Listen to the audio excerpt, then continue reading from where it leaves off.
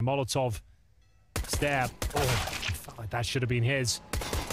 He'll be dinged to kick things off, but the bomb has been spotted. First frag for Astralis as they mow them down towards short. That's a beautiful start. What a difference it would have made if Elige actually got the full 100 damage onto Stare. Right. That would have focused their attention somewhere else, but instead they get locked in the tunnel. Nobody wants... You don't want to be backpedaling through that tunnel. Doors opened, but they're well aware that someone could be up. Buzz will find another shot, make it a triple for himself. And they're hunting down JT. He's not going to get a chance.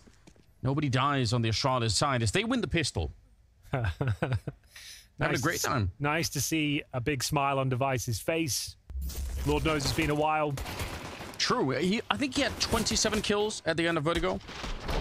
That's quite impressive. I didn't actually notice that. But this is a great pistol. Astralis with the boost, taking the aggro from the short push, finding 3 kills.